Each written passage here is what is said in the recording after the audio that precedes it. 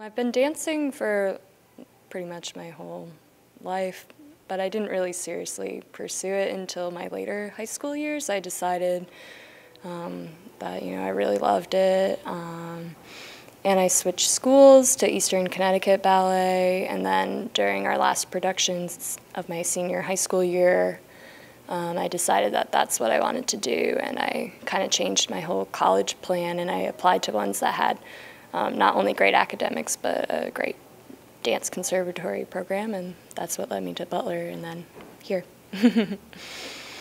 I do remember seeing Mikhail Baryshnikov's The Nutcracker, the one with Chelsea Kirkland in it.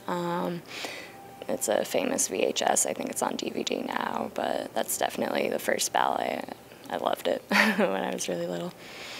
I'd have to say here my favorite roles have been, of course, when we did Les Patineurs, Frederick Ashton's Les Pat. I really enjoyed doing White Couple with Max here. That was really fun. It's a sweet, cute little ballet. I also really enjoyed performing a more theatrical role. The first year I was here, we did Romeo and Juliet, and I did Lady Capulet, and that really tested my theatrical abilities here. You kind of had to really put it all out there, and which is hard as a new dancer in a new place. So that was probably a really impressionable role in my career. Outside of dance, well, currently I'm mostly all business now. I teach in the school, I work in a restaurant. But growing up, I was actually quite an avid musician. I played the bassoon. I played in a small orchestra. I was actually quite competitive. I did the All-State Music Festival in Connecticut my senior year of high school, and I was the third in the state, and I've played actually some of the pieces we've performed. I've played, for example, Rodeo, The Nutcracker.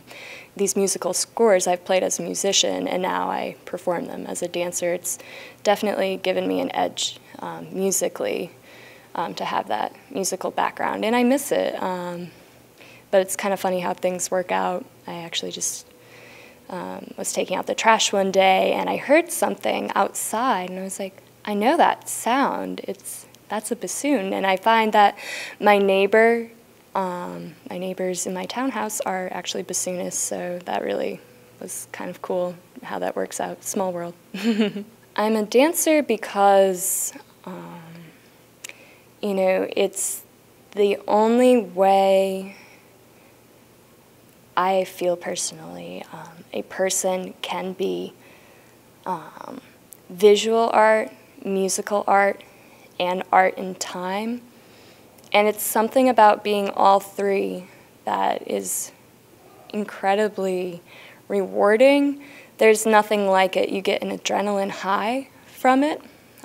You just get such a rush from performing and every day dedicating yourself to this, visual, musical, and art in time. And really, I've been a musician, and there was just something I noticed missing. It was that visual aspect that you just could not get from performing live music. As wonderful as it is, I really felt most alive and happiest performing on the stage with all three combined.